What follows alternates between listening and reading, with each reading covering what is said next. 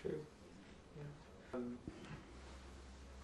In the concept of different members of faith living together peacefully, and that Gulen is supporting and living and telling the others to live in this line. What do you see of the, as we call, Anatolian, the Turkish people, in their tolerance and understanding and mutual respect? I experienced mutual respect and tolerance and understanding in Turkey with the Turkish people I met, and also with the Turkish people I've met here in my state. I find them to be very kind and tolerant, and they entertain all faiths, and they respect all faiths, and they respect the leaders of all faiths. Along the trip, when you were on this trip, have you ever encountered any reaction towards Americans, or simply maybe Westerners, from the Turkish people, especially from the Gulen movement? I never encountered the slightest negative feeling in Turkey.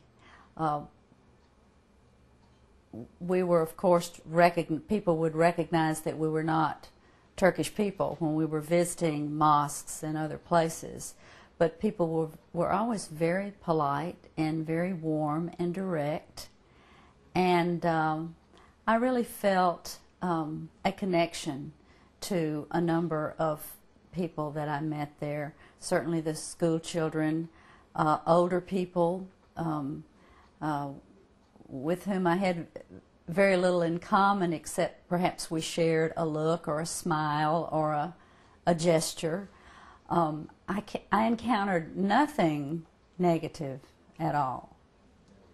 And I think some people would be surprised by that, because some people in this country think that people in other countries hate us.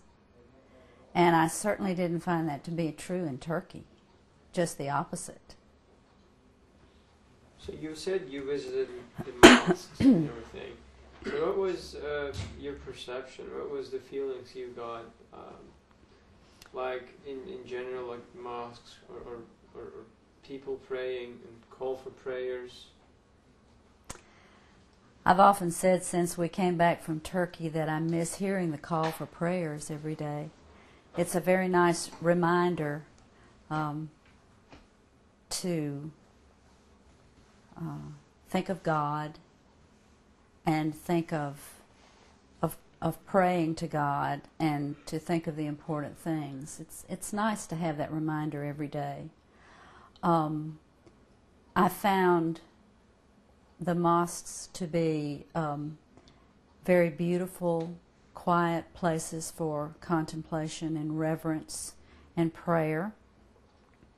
And I felt at home and perfectly free to say prayers of my own when I visited mosques. I found it to be a lovely experience and something completely new and different, something I had never experienced before. Some professors, scholars, and community leaders say that thinking that all these service, the activities, the advice of Gulen in terms of violence-free generations, in a sense, and they thought Gulen should be nominated to Nobel Peace Prize. What do you think of this? I heard that a while back, and it sounded like a very good idea to me. I happened to see one of our Nobel Peace Prize winners, Jimmy Carter, on the television the other night, and as a matter of fact, I thought of Fethullah Gulen at that moment, and thought that Mr. Gulen is certainly made many efforts to promote world peace in his lifetime and is still doing so. I think that would be very nice. I would applaud that.